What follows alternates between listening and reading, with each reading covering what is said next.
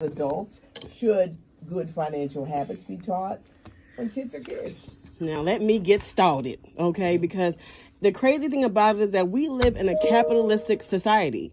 We're based on capitalism. That's our foundation. So then why not, how dare us not teach our children money in school? But we really need to recognize that it's not just that kids are not being taught finances in school. Some children are not being taught finances in school.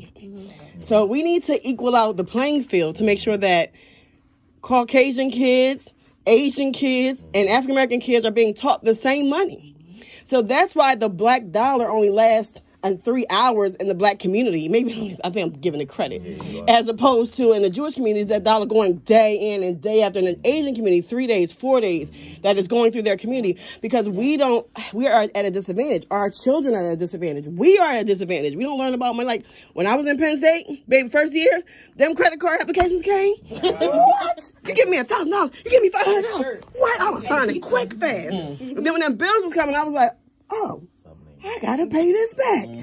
Okay. With interest. So listen. So we have to, as a society, change the way we have to adapt it to what we are. We are a capitalistic society.